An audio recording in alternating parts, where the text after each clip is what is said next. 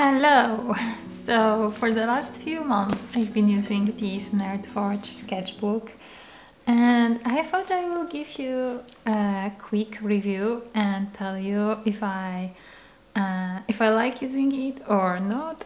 Martina from Nerdforge is an extremely talented artist. I love what she creates, like she paints and does all of these dioramas. So if you don't know her, but come on, you probably do.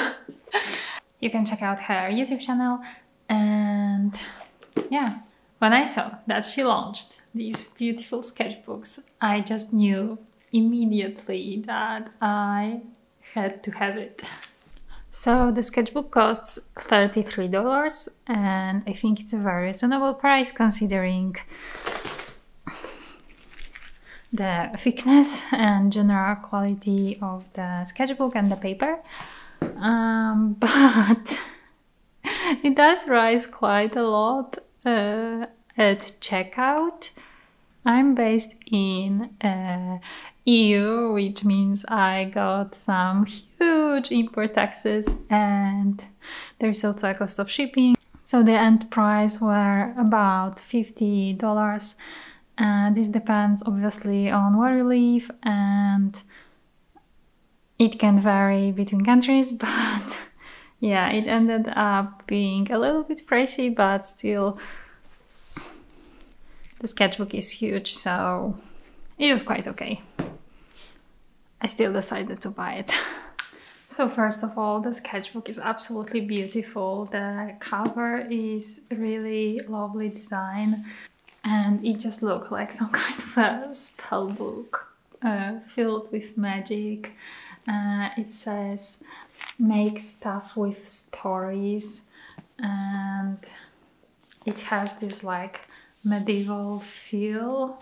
It is A5 size and has 200 pages, which are 180 grams. The paper is really nice and thick. It's also very soft, doesn't have any heavy texture, which makes it perfect for all kinds of different media like pencils, gouaches and pastels and yeah, everything. Usually the watercolor papers have like this really grainy texture, especially cold pressed ones, and it's really hard to work with pencils on that because it leaves these textured lines, and this one is like really great for adding details with pencils. So I already feel like about a third of the sketchbook and I really enjoyed it so far. I tried using gouaches, acrylic gouaches, pencils, new colors and watercolors in it, and it all worked just fine. So the one problem that I have is that I use a lot of water when I paint, especially for the first few layers.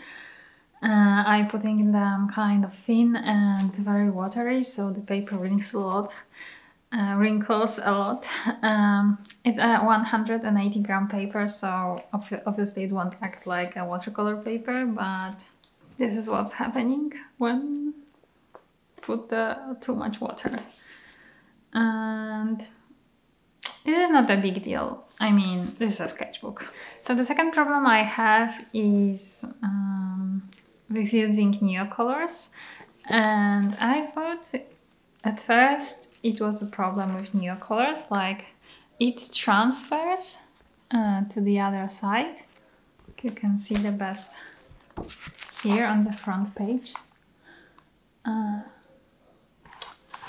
And I've tried using fixative, it did nothing. And then I just decided to put a tissue paper every 2 pages so they won't get ruined.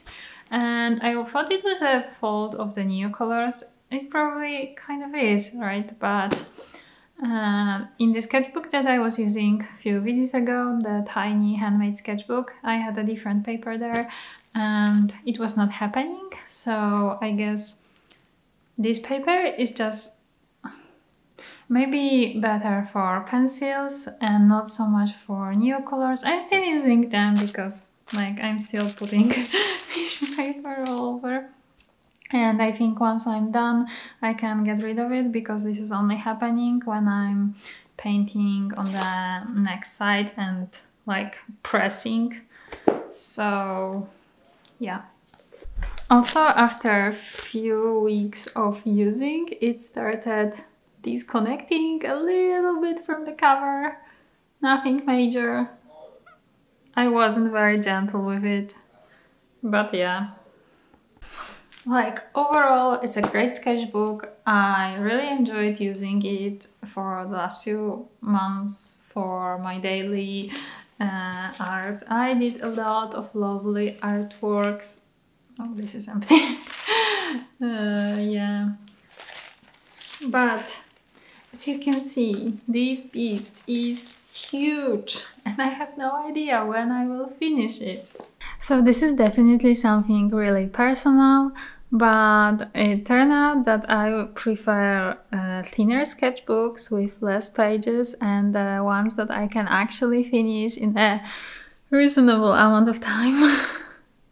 Because, I don't know, I just love this feeling of accomplishment when finishing up a sketchbook, and I also like buying new sketchbooks, which I have too many, and starting a new one, getting into it. And this one is so big that I'm working on it for weeks and I'm not even done with half of it. So if you like having this big massive sketchbook for a long period of time, this is definitely something for you.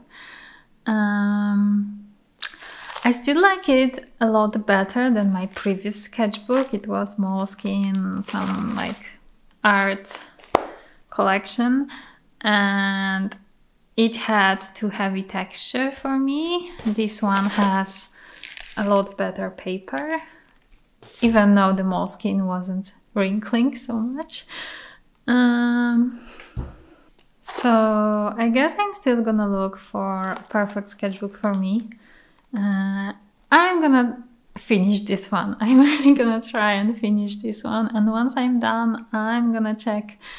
I would like to try Stratfor Mixed Media Sketchbook. I heard a lot of good reviews and I'm really curious about it. It's really pretty and I love the idea to have this giant one, and I think I would be extremely happy and proud of myself when I will finish it and would be able to go through it and look at all the art. But now I'm getting really frustrated with how big it is and I would just like to finish it. Okay, so the sketchbook is great. I absolutely love working in it, and the design is really pretty, but I guess I wouldn't buy it again. Still gonna look for a perfect one. If you have any suggestions for a good sketchbook that's great for mixed media, leave it down below. I would love to try something different and new in the future. And yeah, thanks a lot for watching and see you in the next video. Bye bye.